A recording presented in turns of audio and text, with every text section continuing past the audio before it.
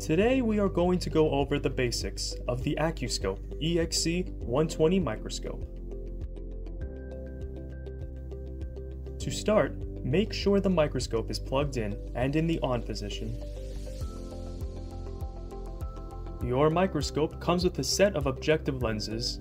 Here are a 4x, 10x, 40x, and 100x. Two 10x eyepieces are shown to the left and are used to view samples at 10 times the rating of the objective. This means that 4x shows an image at 40 times its size, 10x shows an image at 100 times its size, 40x shows an image at 400 times its size, and 100x shows an image at 1000 times its size.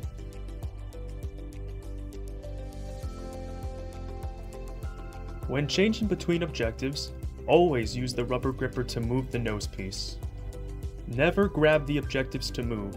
You may unintentionally unscrew one or dirty the lenses if touched. Even a tiny smear can make the whole image blurry when magnified. Inserting and removing slides are easy. Simply hold open the slide holder to remove, or glide the new slide into position atop the stage. Be mindful not to touch a part of your slide containing the specimen. To bring your image into focus, use the coarse and fine adjustments on either side of the microscope. The coarse adjustment is used for large, rapid movement of the stage. The fine adjustment is used for very precise, fine movement of the stage. The fine adjustment is ideal for focusing between objectives once clarity is first achieved through the 4x objective. It is good practice to start at the 4x and work your way up. Slides are typically made of glass and are very fragile. Never use the coarse adjustment at higher magnifications to locate your specimen. You could risk damaging the slide, microscope, or even yourself. Everyone's interpupillary distance is different and can be accommodated as shown. For individual eye adjustment, you can first focus on a point of the slide using your right eye through the fixed position eyepiece. Then adjust the left to your unique prescription. The white dot indicates position. 0 is the default. Traversing the slide is done using the X and Y stalk. Similar to a graph, the x-axis travels left and right, and the y-axis travels up and down.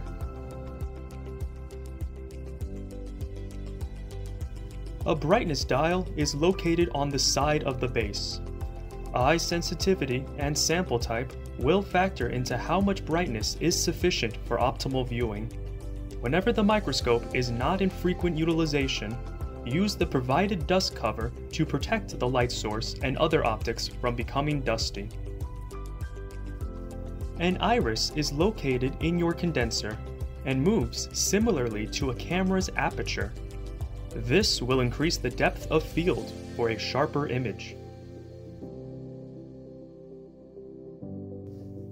You can control the beam of your light by using the slider.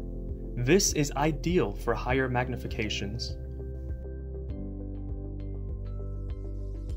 Raising and lowering of the condenser is done using the knob located under the stage. Generally, the condenser is used in its highest position. Oil immersion is used to increase the resolution and clarity of the image. To determine if your objective is designed for oil immersion, look for the word oil on the side. When ordering a microscope through ACCU-SCOPE with an oil objective, you will receive a bottle of immersion oil.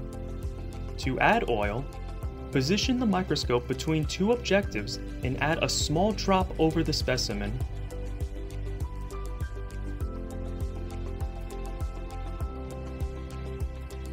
Next, rotate to the oil objective and adjust the focus as needed.